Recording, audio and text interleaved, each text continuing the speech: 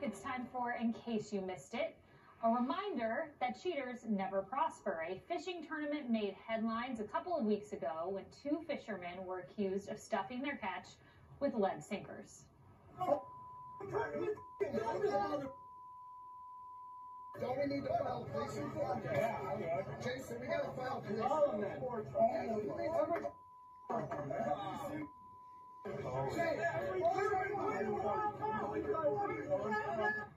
And now they've been charged on multiple felony counts, including attempted grand theft, possessing criminal tools, and misdemeanor charges of unlawfully owning wild animals. The prize they lost out on, more than $28,000.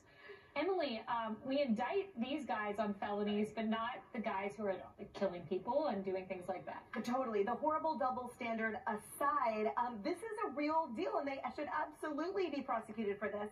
Imagine if this type of betting and gambling manipulation had occurred in any other industry, right? People would have been up in arms. So the fact that, too, it was so traceable and palpable, that is amazing, as they're slicing open the fish and, like, whole weights are coming out. And these guys have been champions of a lot of prior tournaments. So, yes, absolutely, I'm glad they were finally caught. Cheaters never prosper. I mean, wow. Pete, who does this? This is crazy. A lot of people, but a lot of people in different contexts.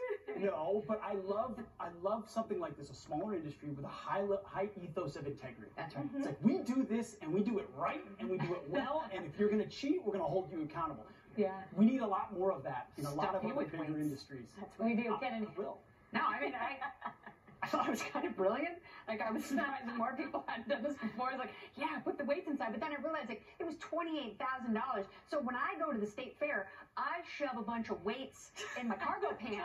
So the weight guesser is off by a good 20 pounds. Oh, that's very brilliant. Or it's fine. Oh, maybe I'm the outlier here. I do think they went to incredible lengths to do this, and I don't think they should get the prize money, and they should be made an example out of. But felony charges to me seems like a lot for this, especially Kaylee, in the environment. I agree. Where there's a lot more going on, and we could prosecute other crimes in court. That's my personal. There's room for multiple prosecutions. I have to say, one of the reasons why they knew that, why there was why it was suspicious, is everyone else donates their fish to the food banks.